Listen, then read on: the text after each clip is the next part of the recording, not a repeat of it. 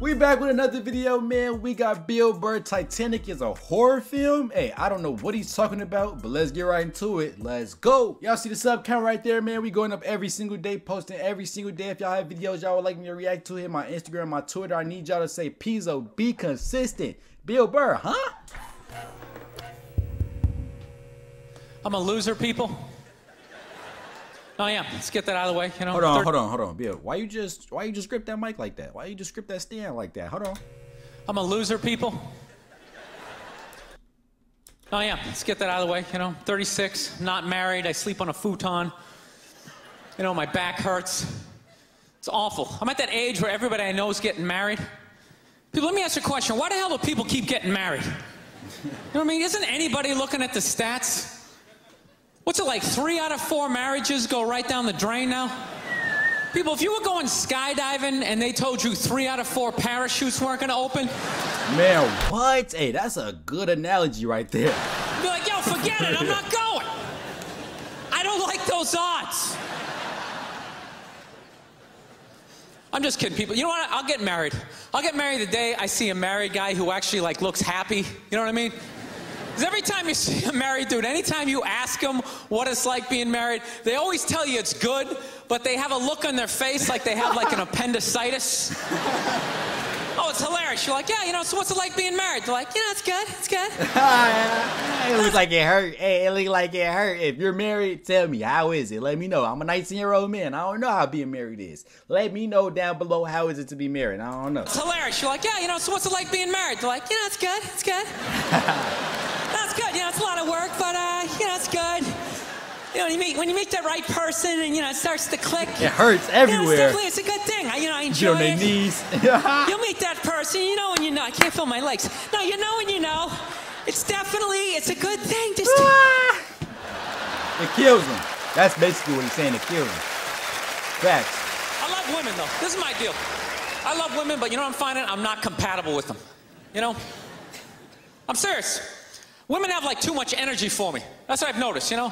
Like you can't have a day off when you have a girlfriend. They just like see that open day. They're like, oh my God, let's go fill it up with some stuff. No, and then they just come at you with one horrible idea after another. Horrible ideas like, you want to make some sandwiches and go to the park? The park? Every one of their ideas involves like walking around, like looking at stuff. It's almost like they're trying to wear you down. After like 2 or 3 stores, you're like leaning on stuff. I don't care. Like, just buy something. I don't care. Hey man, this is how I be when I go with my mom shopping when I was younger. She would be out all day and night and ain't buy a thing. Like, how does that work? We just window shopping. I'm sorry, I want to go home. And then she'd be mad at me when I say I want to go home. Like, man, I'm not trying to walk all day. Hey, this is true, Bill. You crazy for this one. After like 2 or 3 stores, you're like leaning on stuff. I don't care. Just buy something. I don't care. Don't care, man. You know what the worst one is? You ever get that one? You want to go to brunch?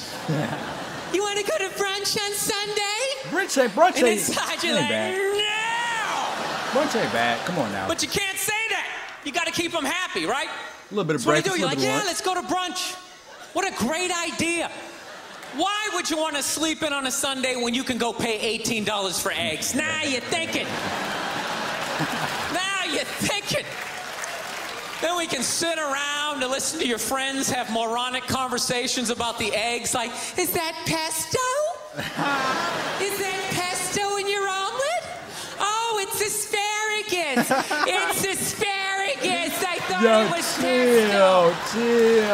Chill. You ain't supposed to say it. You know, Stephen, you ain't like, we was thinking it, but you ain't have to say it. Oh, you just want to flip the whole table over? And just run out of there.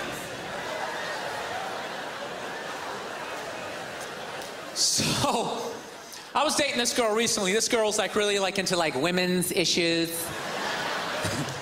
She got me this book on women's lib one time, right? So I'm reading this thing. I think women's lib was a great thing. Like back in the 70s, I thought it was cool, you know? Over the last couple of years, though, I think that whole women's movement, it's really starting to morph into kind of like this reverse pimping kind of thing, you know? Talk about it. Because every time I see them on TV, they always say, all we want is to be treated exactly like guys, right? But if you listen to them, they don't. They only want the good stuff of being a guy. Huh? They look at a guy's life like it's like a buffet. Like you just can start picking out stuff. Uh-oh. Like same amount an hour? They don't. They only want the good stuff of being a guy. They look at a guy's life like it's like a buffet. Like you just can start picking out stuff. Like same amount an hour, we'll take some of that. Pay for the movie, that's okay, you can keep that one. I don't like that one. This is nice, that's yucky, that's icky. Yo! But come on, people, you can't choose. Pay for the movies, you can have that one. Pay for the gas, you can have that one. Pay for anything in life, you can have that one. That's how y'all is for real. Females, y'all know, don't play like we don't know. We learned a long time ago, honestly. We just don't care no more. Hey, we don't care. Pay for the movie? That's okay. You can keep that one. I don't like that one. This is nice. That's yucky. That's icky. I mean, come on, people. You can't choose. This girl gave me a rough time one time. She goes, well, why does a guy make more an hour to do the exact same job? I go, I'll tell you why. Because in the unlikely event that we're both on a Titanic and it starts to sink, for some screwed up reason, you get to leave with the kids and I have to stay.